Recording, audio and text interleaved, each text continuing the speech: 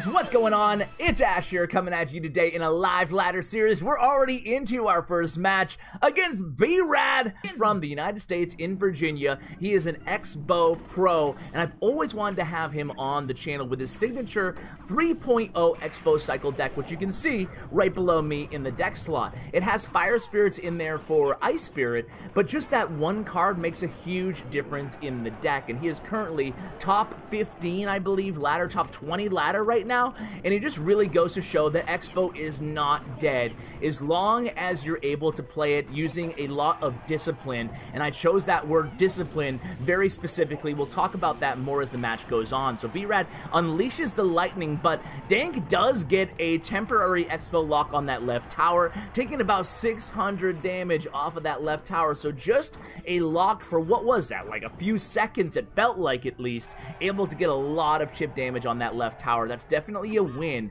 for Dank Ganon here early into this match against a really good pro player in B-Rad. B-Rad playing a really funky deck here, a Prince, Lightning, Skeleton Barrel. I wonder if his last card is minor or if it's a bigger spell. We'll be sure to find out here, but in the meantime, we have a Tesla set up here. We have skeletons to stop that Prince's charge, and it looks like Dank is going to get another lock on that left tower, and another lightning comes down for B-Rad. Now, I wonder if he's going to drop another Xbow here, seeing as he already has that Tesla still at about 2/3, about a half HP left remaining. So let's see what he does here in this situation as we go into double elixir time here. So he's going to reload, and there it is. Immediately, we have the Ice Golem to tank a little bit, and then we have, again, the we used the log pretty early there. Sorry, guys, so much going on. We used the log pretty early. It looks like we're going to rely on those Fire Spirits to take care of those skeletons, and we get another really, really valuable lock on that left tower. Now, a Fireball coming down as well from Dank Ganon. You better believe that Brad's probably going to go super aggressive on this push here, and here it comes. A Prince, a Skeleton Barrel, a Inferno Dragon. Lightning comes down again. As soon as that Ice Golem comes down, we have Login Cycle, and a what? A Goblin Barrel is the last card from B-Rad. What is he running, guys? It is a really weird log and zap bait deck all in one. All the spectators are kind of laughing here. Really cool to see Brad playing such a weird off-meta cycle deck. It's like zap and log bait, as we mentioned, all in one deck. So the opposite lane Xbow setup here defensively for Dank Ganon, that's going to do a good job chipping away at all of those kind of annoying chip ground cards, all those skeletons, goblins, whatever B-Rad can throw at him here, and it looks like he's going to be happy just to spell cycle B-Rad out. Interesting decision that he went with the defensive opposite lane Xbow there to help out again with the chip damage, or I should say the chip damage against all the swarms, and it's just happy just to fireball cycle here, and that's the discipline of Dank Ganon, who is an incredible Xbow user. When you talk about the best Xbow players right now in the game, you definitely have to include Dank Ganon's name. He's been at the top of the ladder as I opened up this video for a long time now. It'll be interesting to see if he plays in CRL maybe in 2019. Anyway, he picks up the victory off the GOAT himself, B-Rad. Guys, I'm gonna go ahead and check where he is in the global leaderboards right now, and then we'll probably have to cut out and edit into the next match because of the wait time. So he's currently 18th at 6191. This guy, look at his challenge cards. 701,000 challenge cards. This is the deck, by the way, guys. If you want to go ahead and copy it, the deck link will be in the description below. Let's go ahead and hop into the next match. I'll be right back with you guys. Alright, guys, here we go. Match number 2 against John Lee. And again, you know, this deck, Xbow, right? I've been just as prominent as anybody else out there talking about the woes of Xbow in the current meta. It's really in a bad spot with all the beatdown, and it just feels like every card they add to the game, kind of like Sparky, right? Whether it's true or not, every card they add to the game, it just feels like, oh, that's going to be tough for Xbow users. Every card that they buff in the game, it seems like it makes things more difficult on Xbow users. And while I do stand by the fact that Xbow probably does need a little bit of a buff. I would give it a little small buff to the load time. There's no doubt about it. There's still a lot of players out there that can have success with the card. That's why I wanted to do this video for you guys. I wanted to give you a template, a resource that you can look back to, especially if you want to learn Xbow or just get better at Xbow in a pretty difficult meta that you guys can kind of use as a template. So what I want to do is make this video a little bit longer, and you guys again can come back and watch the decision-making process of Dank Ganon. That's why we have this series on the channel to begin with, just these live top ladder matches, because one, the card levels are all the same, they're max, and two, all the players that we're going against are really good players. So that's why we do it at the top of ladder, even though I do enjoy bringing those mid-ladder matches from time to time, like we do with Mini Minter, and I think we've done one or two with Bag as well. So if you guys want to see either of these series continue, just let me know in the comments below, and any feedback that you guys are willing to give is much appreciated. So here we're going against a Hog deck, and it's a Hog Ice Wiz E-Drag deck. Of course it's E-Drag deck. I feel like E-Drag really does have a spot in every single meta deck, and it feels like especially at top of ladder, max E-Drag is in, like, I feel it's in like 75% of decks. It's really insane, the power of the E-Drag. In fact, I've noticed a lot of pro players being a little bit more vocal about E-Dragon, specifically aiming tweets directly at Rumham, who is the lead designer and balance guru on the Supercell team. Here's one from Eddie I just noticed this morning. Yeah, a lot of players not too happy about the power of the E-Drag. A lot of people saying it's the strongest card ever added to the game, including cards like Night Witch. But anyway, back to the match, guys. I blabbed on for about 2.5 minutes. That's pretty much the status quo here on the channel. We're going to go ahead and use Fire Spirits and see how much damage they do to the Hog Rider. Do you guys agree with me that Fire Spirits are such an underrated card? They basically just disintegrated that Hog Rider in the left lane. Now here's another Hog Rider. It looks like we're going to have to use him again here, guys. We'll use a Log and we use Skeletons this time, but the Hog does actually get a few hits on that left tower, so maybe not as smooth a defensive sequence there that time. The Fire Spirits will not get to the tower, but we do take both of the cycle cards out of the opponent. Look at the deck that John Lee is playing. It's a Hog cycle. It has both of the cycle cards. Nice Tesla placed really up high here. Always switch up your Tesla placements, especially if they have Fireball in hand. And we set up with a defensive Xbow. Now notice that Xbow placement, guys. This is something that Dank Ganon, even more so than the other Xbow pros I've had on the channel, does quite often. He'll set up those far side defensive Xbows. Maybe, well, look at the placement right there. See that placement, guys? It's just really crucial, and that's the best defensive placement because it really encompasses the entirety of the left lane. And against the Hog, you can actually pull the Hog Rider with a Tesla all the way to that Xbow if you use that placement, and boom, just like that, making it look easy. And notice that Tesla, guys, he switched up the Tesla location again just in case that Fireball came down. Another victory for Dank Ganon, a really good player, and that was a beautiful illustration of how you handle Hog matchups if you're an Xbow player. So let's go ahead and hop into the next match. Alright guys, here we go. Sorry, almost missed that entry to the next match. It was such a down, that was kind of a long wait. We had to wait about, I don't know, 7 or 8 minutes, but kind of got distracted in the meantime. Like, whoa, here it is, 3 seconds, we're in, against Vitin from Darklight clan. Shout out to Darklight, a Mexican pro player who's also a really good Xbow player. So we'll see what Vitin is playing here. He starts out with a Skarmy, so man, you're seeing all of, look at the deck that he's running right now. Skarmy, Goblin Gang, Spear Goblins, Giant. It almost reminds me of that graveyard deck with the Giant in it. We'll see if that in fact is the deck or not. You know, the one that I shared maybe about a month or two ago here on the channel with no candy, only Wi-Fi? I think that might be the deck we're going against, running the Skarmy, the Goblin Gang. There's a lot of Zap Bait and the graveyard, but I could be wrong here. We'll have to wait and see what the rest of the cards are. Either way, it looks like we're going to set up again for another offensive Xbow sequence there. We did get a temporary lock again on that right tower to start up this match. Giant giant is in hand, so this will be a good matchup to watch, guys, because a lot of people struggle against any giant deck. Basically, when the opponent can have a 5 elixir card that hard counters your 6 elixir Xbow, you really need to support a lot and then rely on these temporary locks on the tower, and you saw it happen again there. We've already taken that right tower down to 1560, even though Dank Ganon played that Xbow knowing that the opponent had giant in cycle, and that's something that you'll see him do. He'll start out with a support card in the back, a Mega Minion, and then he just, knowing that the opponent does have that giant in cycle, he's not scared necessarily of it. Again, he just wants to take care of that giant and then put the opponent off cycle, put them in an awkward situation where they can't mount a strong counterattack, and again, he gets that lock on the right tower, really making it look easy here. But this is exactly the type of strategy that you guys want to employ against a giant deck. Now, Golem's a little bit more tricky, but maybe we will face a Golem match in this live video. Who knows? We'll wait and see. If not, we'll certainly go over the strategy together. So here we go again. It's going to be that defensive Xbow. There it is again, set up so we can pull that giant all the way across the entire arena. There's the graveyard. We actually called the deck, guys. He has login cycle though, and he has Fire Spirit, so nothing really to be worried about there. The giant didn't even make it anywhere near that Xbow. Instead, we had that strong support from the Xbow. We had the defensive support from the Tesla, and that's what you guys want to do. Kind of that chain, creating that chain of defensive structures can be incredibly difficult defensively. And check this out.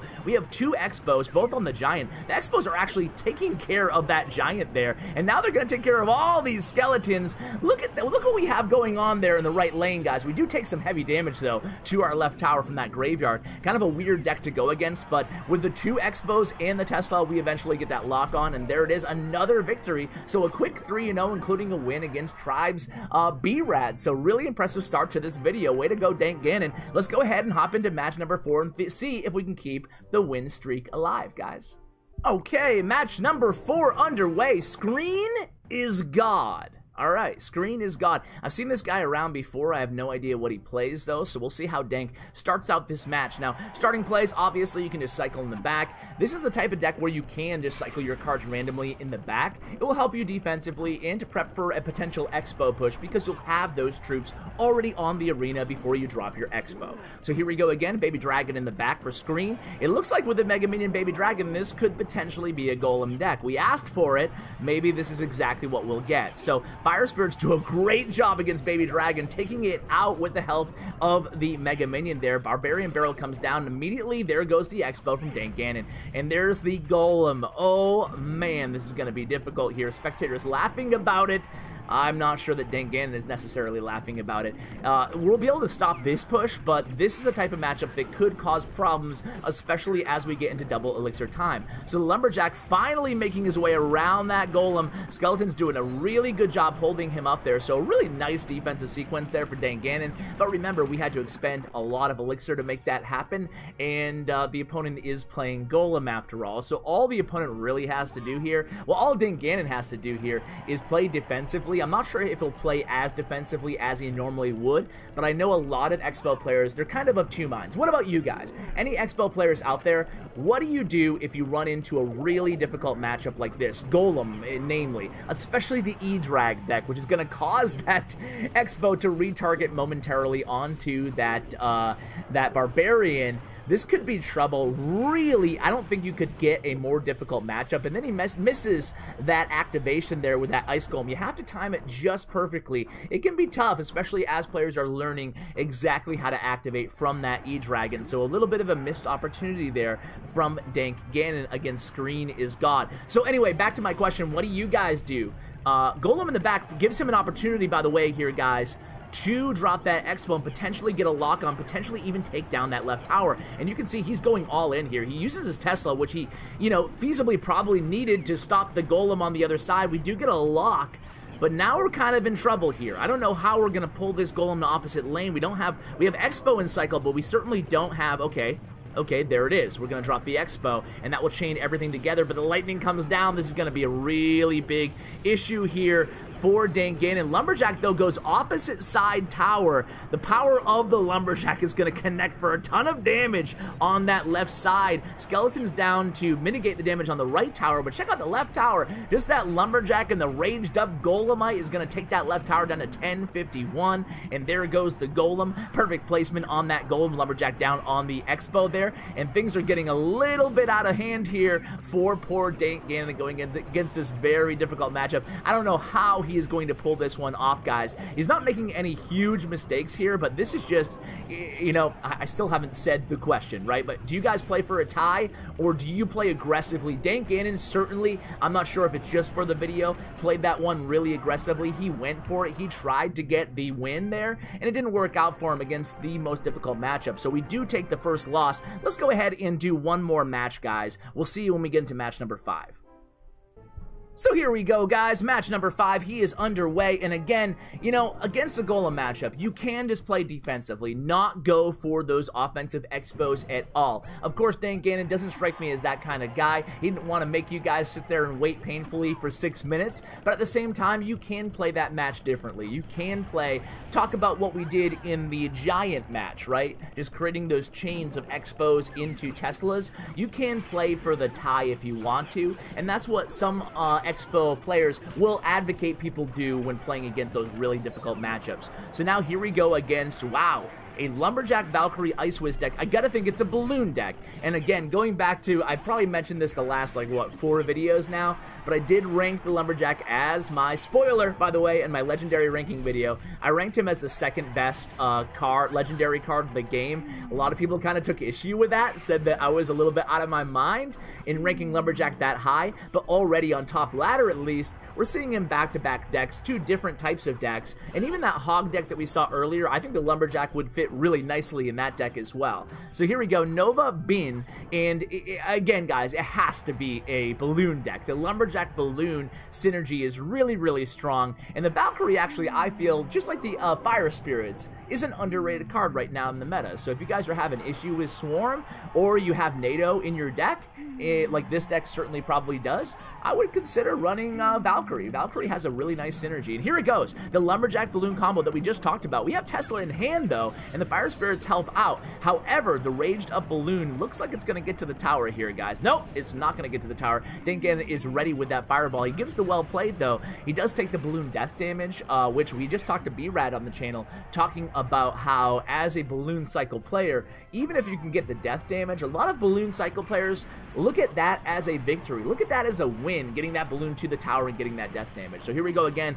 It looks like another balloon setup here, unless it's a juke play in the left. We have the Valkyrie, we have the Mega Minion. Okay, it is a juke. We have the Lumberjack and balloon again coming down the right lane here, but this is going to be relatively easy here, I believe, for Dank Ganon to defend. He has that Mega Minion still alive, doesn't even need the fireball this time. A perfect opportunity to set up for an Xbow in the left lane. Let's see if he takes it here, guys, knowing that the balloon is not in cycle. And there it is. Xbow down. We have Tesla, no, we don't have Tesla up, excuse me. We have Fireball up this time though, and Fire Spirits again coming in clutch there. The power of the Fire Spirits in this deck, guys, and the balloon's going to take care of that Xbow, but we still get a couple hundred damage off of that left tower with that, again, brief lock that we got with the Xbow. So we take the death damage, and immediately another Xbow. This time, what is he going to do? He doesn't have balloon yet back in hand. He has Valkyrie. What does he have? Okay, Valkyrie. So we're setting up with the Xbow, the opponent with the wow here.